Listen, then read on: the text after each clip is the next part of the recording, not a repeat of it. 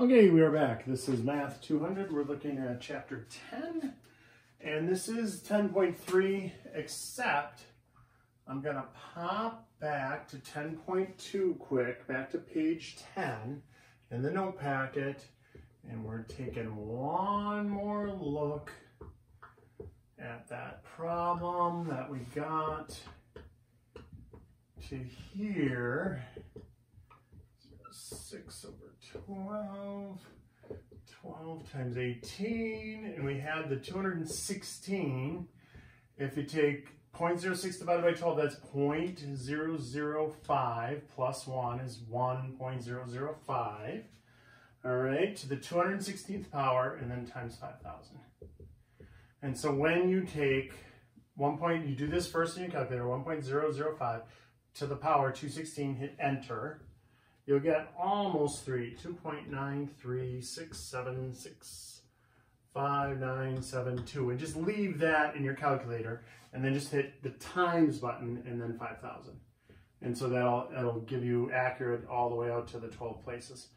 And so then 14,683.82986, and so we're looking at $14,683.83. So that was on page 10 of the notes, example J. It was under J. It gave you the 5,000, the 6% compounded monthly. That's why the 12s are there for 18 years. Okay. Okay, now on to 10.3. Oh, if you left at 82, that would also be okay. Banks don't actually round up to the next penny, because that ends up being a lot of pennies. So they truncate, they don't round. They actually reference that in Superman 3, and then they referencing Superman 3 in Office Space, which is a funny movie too. That was how they were going to scam the company, was the plot from Superman 3. Not the new ones, the Christopher Reeve ones. All right, so now, what does logarithmic functions look like? So a logarithmic function, remember, so what is this? If we graph exponential function where base is greater than 1, this is the exponential function. All right, we did that already multiple times in 10.2, but in 10.3 they want us to look at the inverse. So the inverse of this function, actually, remember, it flips it over y equals x. So it ends up being like this, where instead of approaching x, it's approaching negative y, and instead of going up infinitely up x, it's going kind of up infinitely over y. So that's called, the inverse function is called the logarithmic function. So this is called the log function. That's exponential growth. This is the log function. Log functions are the inverse of those. All right, so now everything you wanted to know about logs, but we're afraid to ask. Logs are really just a fancy way of writing exponents. So log base 4 of 16, really all this is a fancy way of saying 4 to what power gives you 16. That's what's being questioned here. And so that's pretty easy, right? We did that already, 4, and then this would be 4 squared, and that would be 4 to what power? So 2. So if log base 4 of 16, that equals 2. What the log is a fancy way of writing the exponent. That's all it is. Okay? So you're thinking, what do I take this base by to what power gives me this number? And the answer is 2. All right, so let's look at another one. Log base 8 of 1/8 is what? Well, think about that. 8 to what power gives you 1 over 8? Remember, that's 1 over 8 to the first. So if I just had a negative 1 there, that would move it down to the bottom, right? So 8 to the negative 1 power gives me 1/8. That's negative All right, number 3. Log base 3 of the square root of 3 is what? Well, now think again. This is 3 to what power gives me the square root of 3, but remember, the square root of 3 can be expressed as 3 to the 1/2 power. So that is 3 to what power gives me 3 to the 1/2 power? That's just 1/2. All right. So logs are just kind of a fancy way of writing exponents. That's all. So let's look at more log problems. 5 to the 4th equals 625.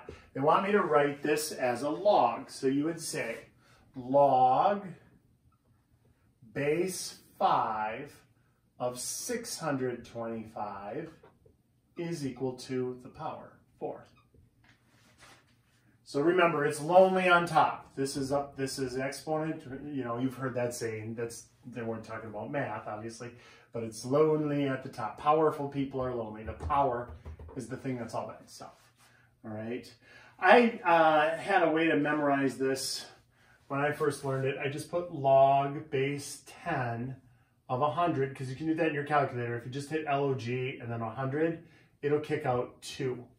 And then I thought to myself, okay, if log base 10 of 100 is 2, how would I rearrange this into an exponent? So 10 squared equals 100. And so now you see where all the pieces fit. This goes there, this goes as the base, this goes over as the power. You know what I mean? So at the top of my test that I took on logs, I wrote that little key for myself so I knew where the pieces fit. So I could take this, put it down as the base, take that, put it over by itself, and take that and put it right after the log. All right. 2. 2 to the negative 3 equals 1/8. So what does that mean? Well, that means log base 2 of 1/8 is equal to the power. It's lonely, powerful people are lonely, all by itself, -3. Which does make total sense. 2 to the negative 3 power is 1 over 2 to the 3rd. 2 to the 3rd is 8. That's 1/8. So if I take 2 to the negative 3, I get 1/8. All right, 3. 4 to the 1/3 power is equal to the 3rd root of 4. Okay, so this is log base 4 of the cube root of 4 is equal to 1/3. The power goes over by itself. This goes after the log. That goes as the base. All right. Okay, lovely dovely. So we found 2, -1, and 1/2, and we wrote those as logs.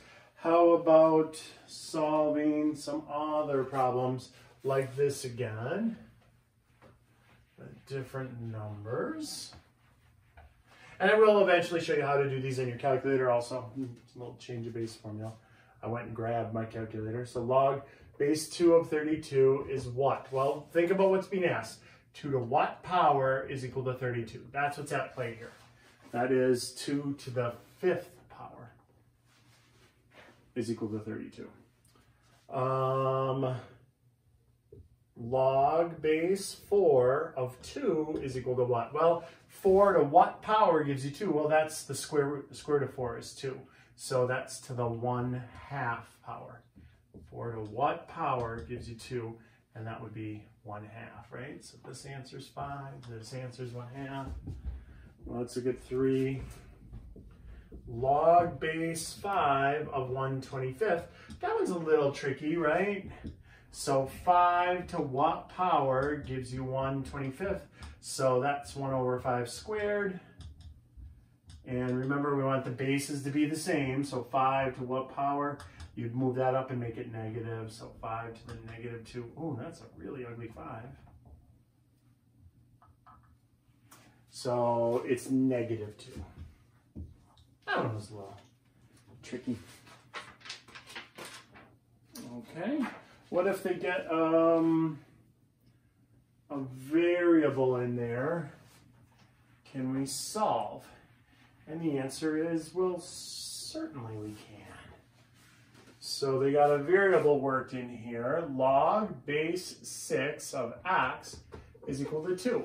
Well, let's write this as an exponential. Look, 6 to the power 2 has to equal the number after the log. And so that's just 36. So after you write it from out of log into just exponential form, piece of cake, right? Easy peasy. 6 squared, 36. Log base x of 81 equals 4. Yeah, this one's a little trickier because it's x to the 4th power equals 81. And so now you have to think back. When I did x squared was equal to 81, I take plus or minus the square root, x to the 4th. I would take plus or minus the 4th root of 81, and I would get x is equal to positive or negative 3, only there is a stipulation. Log bases are not allowed to be negative because negatives would create an alternating, you know, the first would be negative, the second would be positive, the third would be negative. So negatives are not allowed to put in logarithms for bases. So we throw away the negative part and it's just 3. So that one was a bit trickier. The last one does trip up students too. Let's take a look at that last one.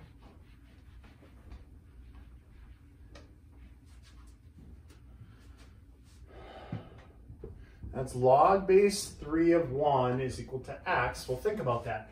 3 to what power? To x power. 3 to the x power is equal to 1. Well, anything to the 0 power is 1.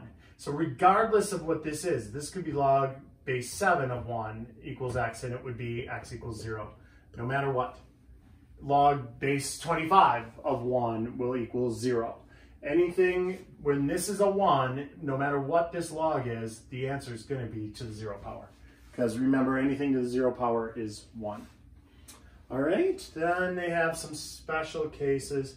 If I have log base 4 of a number, and then that number has a power on it, it ends up just being the power. It's just 6. Like, think about it. It's asking 4 to what power gives me 4 to the 6th power? Well, that's 6. You know, they kind of gave you the answer right there in the question. This one is just weird. So if I have log 7 to the log base 7 of negative 3, there should be parentheses there. You should add parentheses to that. Add parentheses to that.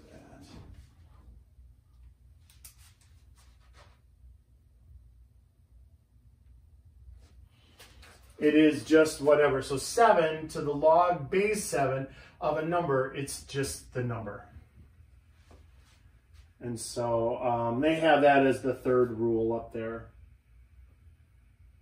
So log base b of 1 is 0. I talked about that already with that problem. Log base 4 of 4 is 6. That's just like number 2. And this is just like number 3. But there should really be parentheses on there so you don't think it's minus. It isn't minus 3. It's log base 7 of negative 3. And so when there's a negative there, it's proper form to put parentheses in there. I forgot to get those typed in. Sorry about that. All right, so let's look at a couple of graphs of exponents, and then we're on to 10-4, good buddy. Okay, so graphs of exponents, or logarithmic functions, which are just a fancy way of writing an exponent, is the way to do a graph, if you're going to do it by hand, is to basically write it out as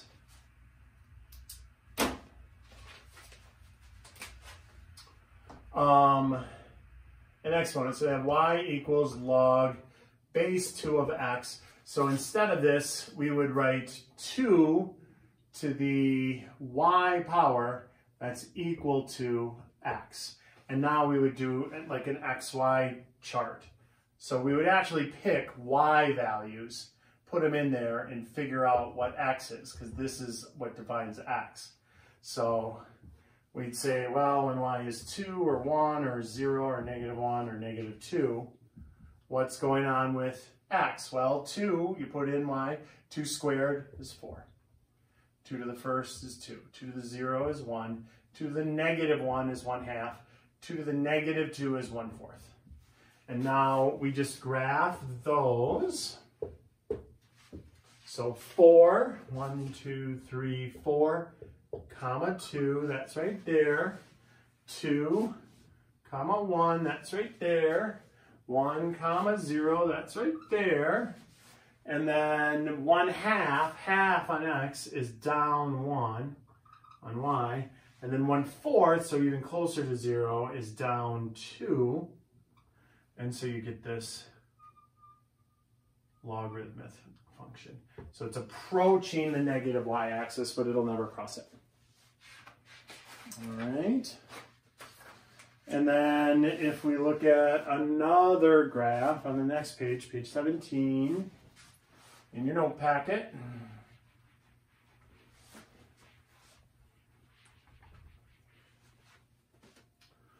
we got x is equal to 1/2 to the y power, and then y. So this was log base 1/2 of x, y is equal to that. So we'd say 1/2 to the y is equal to x. And so again, we would pick y values 2, 1, 0, -1, -2. And squared is 1/4, to the first is 1/2, anything to 0 power is 1. -1 is 2, right? It brings it up. -2, it takes a 2 squared to the top, is 4. And so if we take a look at this, where there's a fraction as a base and log, you can't have fractions, you cannot have negative, but you can have fractions. So x is 1/4, so really close to 0, that's up at 2. 1/2, again, between 0 and 1, that's at 1. 1, 0, 2, -1, and 3, 4, -2.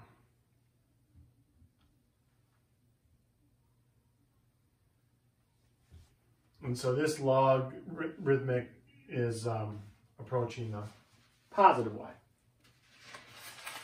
Never crossing it though. All right. Okay, we'll stop this video and the next one will be 10.4.